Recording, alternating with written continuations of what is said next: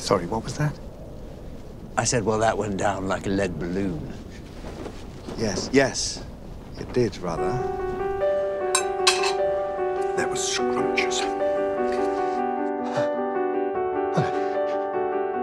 It feels loved. What do you mean, loved? Well, I mean the opposite of when you say, I don't like this place. It feels spooky. I don't ever say that. We have to work together. We can do something. I have an idea. No, I am not interested. Well, let's have lunch.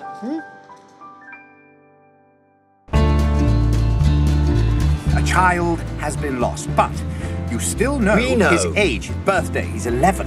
You make it sound easy. Well, it can't be that hard. So, what are you in the mood for now? Overseeing his upbringing. We do it right, he won't be evil.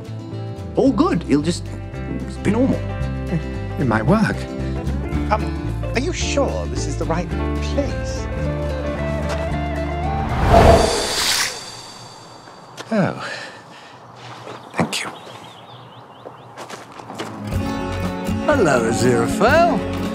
I've never eaten an oyster. There isn't anywhere to go. It's a big universe. Oh, no, don't do your magic act. Please, please, I'm actually begging you. You've no idea how demeaning that is. You know, this all ends up in a puddle of burning goo. We can go off together. I mean, not to be. Come on, Howard. Buck up. What's for lunch? What would you say to some crepes? Go off together?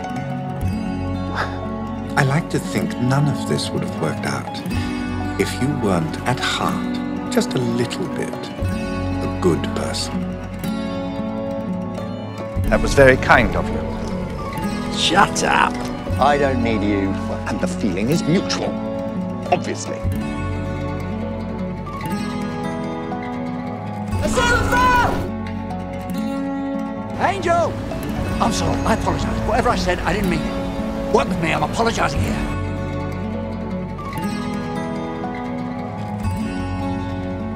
Perhaps one day we could, I don't know, go for a picnic.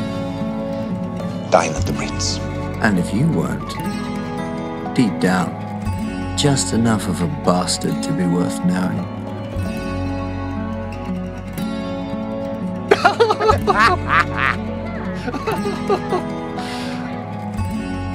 Godfather. Well, I'll be damned. It's not that bad when you get used to it.